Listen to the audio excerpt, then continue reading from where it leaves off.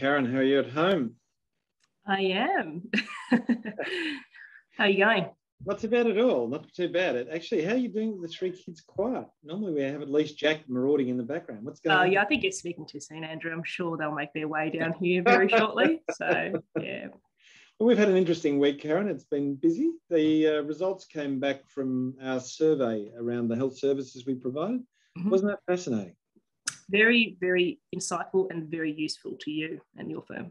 Yeah. So what the results showed is that around about 60% of our staff want to do the various activities like yoga, Pilates and meditation outside of working hours. We've always assumed people would like a break during working hours. G'day, Joe. How are you, mate? What that actually does is save around about $3,000 of opportunity costs, say, on a bad day, up to about $6,000 a day. That's just out for our firm. But my point about it is there's the saving in money, but now we're actually providing a service to people that they actually want at the time they want. And we've gone from offering two basic services around Pilates and yoga, where people have identified, because of Karen's survey that she put together, the different types of things they'd like to do. And our instructors are wrapped. They can provide high intensity ones, relaxing ones. So we're actually able to give our staff what they want, and it's less disruptive in working week, and it fits into their lifestyle. So I think evidence is a really important thing. And on that point of evidence, Karen. Yes, here we go. Can I just say to you how disappointing the current rhetoric is around COVID? And there is this real comfort of saying we get to 80% fully vaccinated, which means over the age of 16, I might add. When we get to that stage, we can open up and people feel safe. But the actual data, so if we go to the evidence, what the evidence shows us is that particularly in white, but in educated communities or communities who watch mainstream television understand it, we are getting higher levels of vaccination rates and also no instance of illness because of high compliance around it. So when we get to 80%, what we're really doing is saying in communities which have fled despotic governments, who don't have good health knowledge, who don't use health services, who don't speak English as a first language, who feel vulnerable and apprehensive around government, who don't comply with government rules because they don't understand them and don't get vaccinated. We're saying to that group, look, bad luck, you're dead. And remember, that group also has the highest level of health vulnerability because they don't access health services. So I'm all for opening up. I don't want to sound like I'm being difficult. I don't want to be doing what we're doing, but I do want us as a community to recognise that the anti-vax group that people are highly critical of is 1 or 2%. It's a tiny portion of our community, and who knows why they feel that way, but I don't care, okay? They make their choices. But when they say when we're fully vaccinated, people make a choice, no, there's a very large community of people who are not making a choice, who we are saying it's okay for them to get sick and die. And I think as safety practitioners and professionals, let's stay with the evidence. And I think what that means is that we need mobile vaccinations into those communities. We need stronger engagement in the community. We need to be honest about what is the truth about this, and we need to stop talking to the educated voting groups who hold the margin electorates and do the right thing. Yes, Margaret, I agree with you. We just need to improve so much, and we need to stop this idea of the world's great after 80%, because throughout the world, the phenomena that we have is being played out in every other Western country in the world. It's no different. That's enough of me ranting, but I want us to stay with the evidence because that's where we should be, and we should treat any person in our community as a member of our community, not as someone different. Yeah, absolutely. So it's really 100% minus the 1 or 2% in terms of that's anti-vaxxers or people who are really truly against it for no real ground, right? But what about the remaining 18% who are just in that grey area? Or have legitimate health reasons for why they can't vaccinate. Yeah, right? We just got to do more. We'll publish an article next week which lists the types of illnesses that prevent people from being vaccinated, just to increase that level of awareness. And I guess that brings us to our toolkit that we've just finalised for mandatory vaccination. Sophie, that is just incredible. Ooh. You're actually reading my brain. But we've got a toolkit which has the risk assessment, which Karen can assist you with. This is not a freebie. My Scottish heritage is better than what you think it is. I tried, guys. I really did. Okay. It has a draft policy process that has clauses for contract, that has pre-employment, and Nina will provide the support for that and for the risk assessment part of it, Karen will, but that's coming through in the next week or so. So we'll push that out. We've got one already pushing into education now. So I'll move on very quickly as to that. Let's go on to the cheat sheet that I promised you on casual conversion last week was me getting ahead of myself. It will come out to you early next week. Matt and I prepared one. It is brilliant, but it related to only one award. We've now done it so it relates to all awards. So just forgive me for making promises I can't deliver. I'm not known for that, am I, Karen? Yeah, no comment. Mute intentionally. Jack, are you there, Jack? I think there's an ad where you call for KFC at that stage. All right, let's go into the first case or first major change. The new respect legislation has come through. Timely, this new respect legislation deals with sexual harassment. It makes it a specific protected attribute. It makes it, it provides a jurisdiction, the Fair Work Commission, to stop it occurring.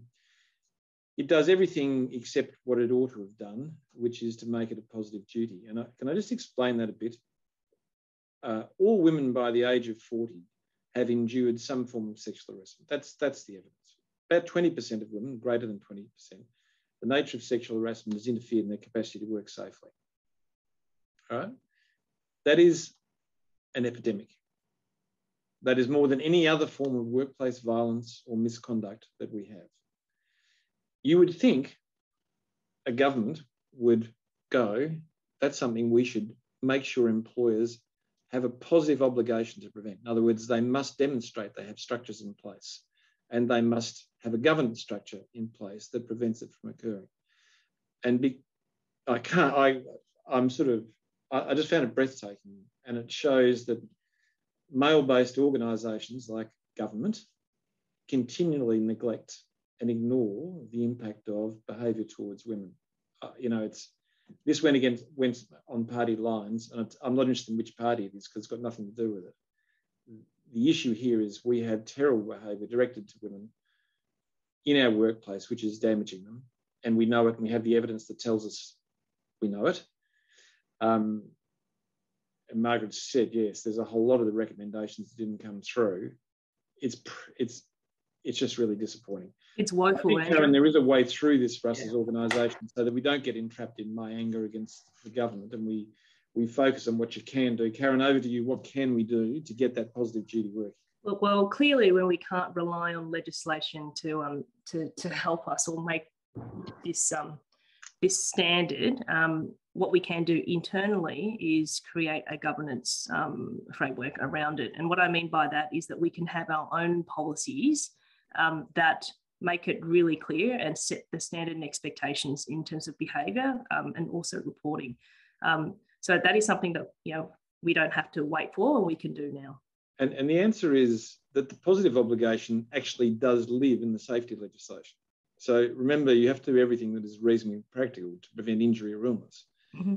Now, so what is reasonably practical? I know I'm doing this to you again, the 4 elements of it. It is to identify hazard. We know sexual harassment is a hazard. And we know the level of risk because I've just told you the prevalence and the impact of it. So frequency and impact are the 2 issues when we looked at risk. So it's exceptionally high risk. What are the controls around that? It's not just education, it's supervision.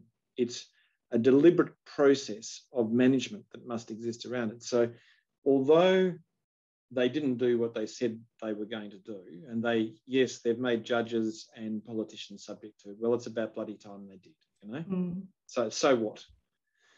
The big issue here is the safety legislation mandates a positive obligation that exists on organisation to do it. So although they're silent in the respect legislation, the safety legislation, industrial manslaughter, was designed to deal with this type of impact, which could cause someone's death, okay? So I want you to think about it, and I want you to use the safety legislation as your vehicle to get to where you get to, because our government has failed us in providing the duty that should be there, and Karen's observations are right. This should be an issue which is now squarely on board papers. And the other thing, Andrew, is that everyone on this in our community here, most of us here are managers, directors, we can advocate, and we actually have the ability to make stuff happen. So that's the other good bit. Yeah, and if we could stop putting it in paternalistic things like my daughters or my wife, and stop using those sort of property-based concepts to say, I'd want my daughter to be safe. I just want people to be safe. I want people to be respected. And when the evidence, once again, speaks so loudly to what that risk is, and it relates to almost entirely one gender, it's pretty bad, isn't it? It's pretty bad. On the discrimination angle, Peggy and King, which are two pilots in Qantas, were recently dismissed. They were long-haul flight Qantases, and there's been a lot of discussion in workplace newsletters that this changes the old High Court case in Christie. Christie was a long-haul pilot. There is a convention that many countries have adopted that says if you're over 65 years of age, doesn't matter how fit you are, they will not let you land. The High Court found that when there is a convention or law that is imposed as an obligation on an employer not to permit something to do it, then it is lawful. So it is discrimination, but it is a lawful form of discrimination to terminate that person's employment. In Christie, there was a series of arguments around, well, couldn't he do short-haul flights? And the answer was, by adjusting the roster so that only Christie didn't do the long-haul flights, it placed an unreasonable burden upon other pilots. Peggy and King were in the same position as Christie, and the Fair Work Commission had no difficulty in dealing with it and going down the same path, and said, look, during COVID times, any argument around reinstatement based on retraining was crazy, because no one knows when anyone's going to fly again, and it must be really clear. But there is another case running at the moment called Summers, which is Summers and Qantas, which is running in the federal court, and Summers can do both long-haul and short-haul flights.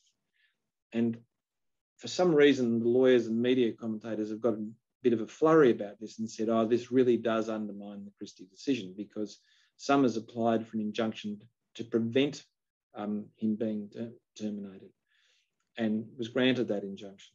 But it's a different set of facts, because in that case, he was of a healthy disposition, yes, 65, but could do short-haul flights. And the question really is a disproportionate impact on other pilots by that process, and that'll be heard at trial.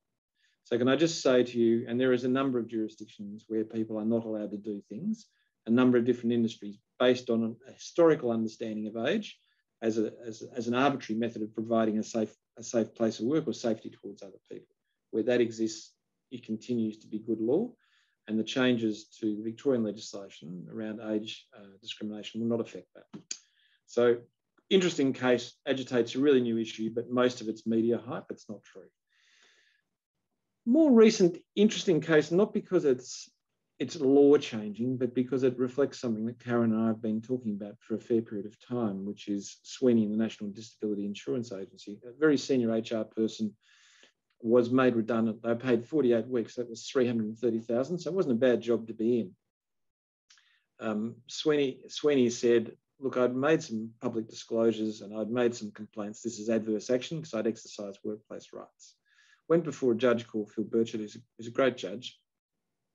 And what the judge said is, look, the process was grossly unfair. There was a decision made. It was made by the head of people. Sorry, the evidence was collected by the head of people who directed the CEO to make the decision. So the CEO being quarantined from any other issues that existed. The method under which it was done was just grossly unfair, but nonetheless it was done, and the CEO was the sole decision maker based on the evidence that CEO had. They made a decision, and the basis of that decision was only in relation to the restructure. Therefore, it was a lawful restructure. Therefore, it wasn't adverse action. It would have failed if they were a lower paid employee, unfair dismissal. Procedural fairness would have killed it, okay? But at common law and under adverse action, there's no requirement for procedural fairness. I just want to be clear about that. So don't get distracted during adverse action. And I think Karen and I have said a number of times, the importance of quarantining a decision maker around termination where there's a risk of adverse action is absolutely critical. That is, giving them the evidence to make a decision and not polluting them with unnecessary things around the side of it, okay? So good decision because it tells you what is the correct process, and it reminds you that in adverse action, procedural fairness is not a part of it at all. That brings us on to industrial manslaughter, which is a major theme of what we're talking about. And I'll switch to Karen shortly. I just want you to know that over the last 2 years, all the regulators have moved to a more educative role. There's been a low level of prosecution. That's changing and all the regulators are ramping up, and there's greater visits that are occurring. And we're seeing the most aggressive regulator, which is in Queensland, launching new industrial manslaughter proceedings against 3 people. And what we can see now very clearly is that industrial manslaughter will be used in 3 different sets of facts, which they're going to be agitated. In the Western meat exporters case, and Queensland is an example, right on it, and their regulator came out very clearly and said, where unguarded machinery could cause death, we're going to use industrial manslaughter. So it's so well known. It's notoriously well known that this is a risk. And you can do it. You know the risk is fatal if people become entrapped in machinery. So traffic management is the other issue, which I have no doubt at all will be a basis. And we've seen ACT launch proceedings in that area, also Queensland, particularly for crane operators who are driving around with elevated loads greater than the weight required. And the last one, of course, for which industrial manslaughter is designed, is mental health. So they're the 3 areas where I think we're going to see really renewed focus from the regulators as we emerge out of COVID. And Karen, I just want you to share a slide and discuss what does that look like for officers and governance to prevent that risk to your organisation and to your officers. Yep, absolutely. Sophie, have we got something? Sophie's on the ball today, isn't she? She is. Although we got a little bit cut off in the end there. It doesn't matter. We'll get through it.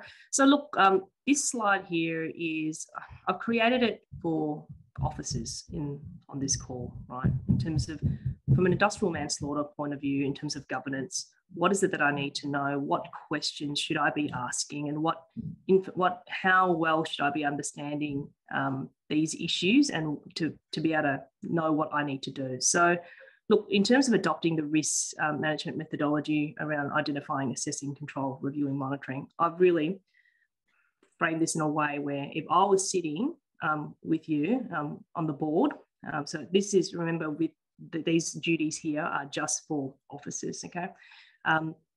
These are the questions that I would ask. And when I say ask, I need to ask and feel confident that I understand what is actually occurring across the organisation, and also be confident that what we're doing is enough. And also understand that ongoing, that I've always got my finger, or at least the group, that executive group, have got their finger on the pulse. So first, a couple of questions here that I'd ask for, certainly from an identifying the issues in terms of the safety risks. What are the actual critical risks for fatalities? And what are, for you, as in your organisation, what are the top 5 and why? And you can look at, of course, you'd have to look at what those critical risks are for the sector or the industry as well, because you can't ignore that. But there could be additional or slightly different ones based on, what you do. Thinking also about where is it that these risks actually are. So in terms of, is it which sites, areas, which type of settings? Is it people on, while they're, if they're driving on the road, in terms of the travel a lot as part of work, that's still workplace. So remember, the workplace not confined to just a physical, one physical premise. And who are the people who are most exposed to this risk? So when you do, this is all part of your risk assessment process, right? But you need to be very thorough in doing this and consider it very broadly. And what is it they can learn from your previous incidents, your near misses, your hazards?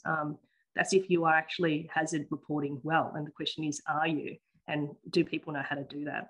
So we're going through around that, and going through this list, we've got the risk threshold in terms of the organisation. What is your appetite for risk in the organisation for these things? If the type of work is high risk work where we know that fatalities happen from time to time and there's somehow an acceptable level, if you can call it that. I'm not certainly saying I think they're preventable, but if, what is that? You need to be able to have a conversation around that as a group. What's your policy and methodology around this? Is it robust enough? Is it practical? And are the people involved, do they have the confidence, and is it sound to be able to identify, assess and manage these risks for you? So, Andrew, I don't want to spend probably too long on it, but it's pretty I hope the slide there is quite self-explanatory. No, Karen, I think the slide's brilliant. And if I can just stick over the top of that, your obligations of due diligence, okay? And Karen's captured through this slides, what are your risks and what are your core risks? You've got to have the knowledge of the law and the knowledge of the risk. So it's not just, so Karen said, here's your risk. What you then have to do is apply an up-to-date level of knowledge of the law that applies to that. You've got to be satisfied, as Karen says, there is a system that has integrity and that is measurable against that. And the last part of this is, and Karen's nailed this, is you've got to have an allocation of resource based on that level of risk. So as a board, you must apportion a resource. And this is the big problem with most boards, is they get a bit of the risk, but what they don't say is, so where's our budget? What's the budget on this? They think that the budget for safety is PPE and the OHS person. Well, it's actually not. It's around supervision. Because if we look at the hierarchy of controls, one of the core elements of say, yeah, there's capital. Where's the capital part in here? Where are we going to actually stop the problems that are around unguarded machinery? Well, where's the capital outlay for that? Where is it? Where's the supervision cost for when we can't guard something? Okay, they're things I want you to really agitate at the board level and say, when we make a decision around doing something, we must talk about what the safety issue is, and then we must put a resource or a budget that sits behind it. Yeah, absolutely. And Andrew, I might add to that as well. So when you say and you claim that safety is really important and it's what you do, so where exactly is it on the agenda and how high up is it? Yeah. And I'm talking at the board level too. So anyway, so hopefully that's helpful to you. No, it's great, Karen. Thank you very much. Let's go on to the case study, which is a complex and difficult problem today. Some easy parts of it. This is based on the new respect process that's come through. Beth was the senior sales manager for Doubt-Free Security. DFS sold security into large commercial property and major events. Beth was the only woman who reported the national head of sales, Fred O'Brien. She was 34 years old with 2 children and lived with a husband who was known to have alcohol problems and jealousy issues. Beth's husband attended the last Christmas party and abused a young man chatting to Beth. Beth had disclosed to Fred and the head of HR the mix of alcohol and his jealousy, worse when drunk, was a real problem because he would follow her and check through her phone. Fred was recently divorced, 43-year-old man who was attracted to Beth. He sent her a joke by email one day, which was a bit racy, and she responded with lol and a gif for being naughty. Fred gradually sent more and more jokes, each a little bit more sexual, and her responses were slower, respectful, but brief. When she saw him at work, not often now because of lockdown, she appeared a little shy, but would smile. One night after a few drinks, Fred sent her a WhatsApp message saying he was attracted to her. She said that was very sweet, but she was married, and warned him about the messages on her phone and that he, that is the husband, looked at her messages. But Fred couldn't stop. Alone in lockdown, lonely and now infatuated with the idea of Beth, he sent more open messages speaking of his love for her. The situation was starting to affect Beth's mental health. She twice sent messages begging him to stop, saying she couldn't fall in love with him because she was married and please stop. She was trying to be nice about it. Beth was now on antidepressants and had told HR. They asked if she wanted her to do anything about it, and she just said, I wanted to stop. HR didn't do anything as she hadn't made a formal complaint under their policy. Beth felt her hands were tied. So let's go to the poll, and your time starts now.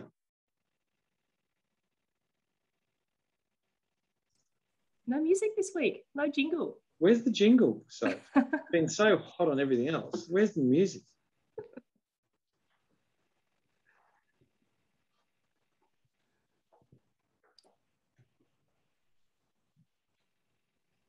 Yes, the first 2 questions are pretty easy. It started to get a bit harder after that.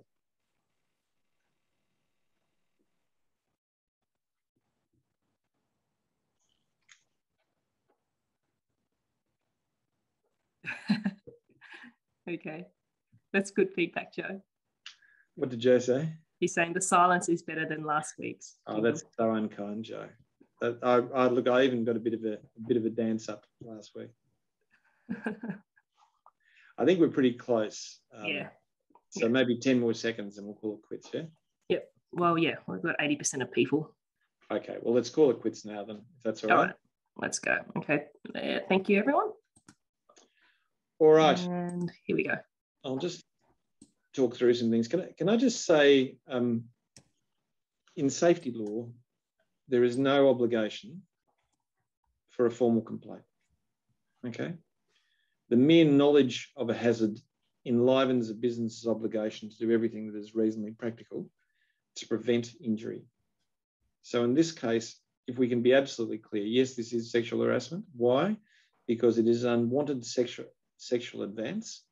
Remember, harassment normally requires more than one, bullying, more than one episode. Sexual harassment doesn't. One episode is enough. Can I say to you that the courts frown upon sexual harassment so heavily that the damages that are now awarded in sexual harassment now equal that at common law. So it is very common for a serious sexual harassment claim, if it now goes through one of the anti-discrimination jurisdictions, to have general damages of well over $100,000. So there is a recognition by the courts, although not by our parliament, that this is a serious thing that must be stopped. So this is sexual harassment. The next question is, could she now go to the Fair Work Commission to get a stop order? Yes, she can. Okay. For us, remember, that's a crazy place to go. Remember, the bullying jurisdiction is almost never used. I think in the first 2 years of its operation, only 1,000 people went to it, and yet bullying again is rife. The difficulty is that if an order is made in that jurisdiction, it is an unlimited capacity to make orders in designing your workplace to prevent it. It's not a good place to be, is it? So the answer to 2 is yes, you can, but do you really want to get there? And that goes back to Karen's earlier point about, please get the governance of this right so that you're never in a position where you end up in that jurisdiction. Third question is, Beth's husband read the message and in a drunken rage fought with her and killed her. Could DFS, and to an extent, could Fred be charged with industrial manslaughter? Well, let's look at the parts of it. Was there a duty of care? Because that's the first part of industrial manslaughter. And the answer is yes, there is a duty of care that existed there. Was there gross negligence? Okay, so what we know is that HR and Fred knew that the husband was a volatile and dangerous person, okay, particularly with alcohol. And they also knew that he read messages, and HR knew that these messages were being sent by Fred. So HR, who is the organisation, forget about Fred for a second, HR knew that Fred was sending messages which were explicit and which, if the husband read, would motivate him to take action, which was dangerous. Okay? Fred, as a senior person in the organisation, remember, for industrial manslaughter and all disorders, the mind of the person doing the thing is taken as the organisational knowledge, clearly knew what the risks were, had been told to stop and kept doing it. So the answer are, yes, there is a good chance, even though the death was at the hand of somebody else, he could have been heard distracted walking across a road because of it and being run down by a driver, would still be industrial manslaughter. Is seeking higher damages. Yes, David, yes, a stop sexual harassment order, particularly if it wasn't complied, would go to higher damages. The answer is, if it's really bad, you can actually get an injunction in the federal court. So that's a much more powerful method of actually stopping it, and would increase penalties if the person did it again, and would be a contempt of the court.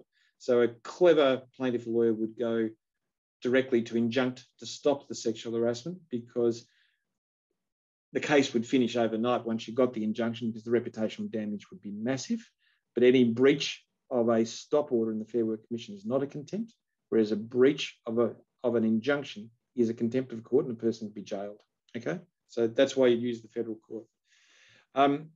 The next question, and this is Hall's case, which is, in the event of Beth's death, could her children successfully seek benefits under workers' compensation law and common law as dependents? The answer is absolutely yes. And there is a case, as you know, of the mortgage brokers that occurred 6 months ago during COVID, where a person who was on call was killed by an enraged and drunken husband.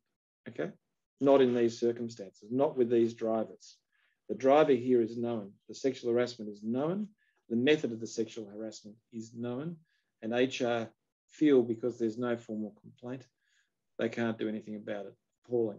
Okay? Now, it's appalling. I made up the facts, so I'm allowed to say I'm appalled by it.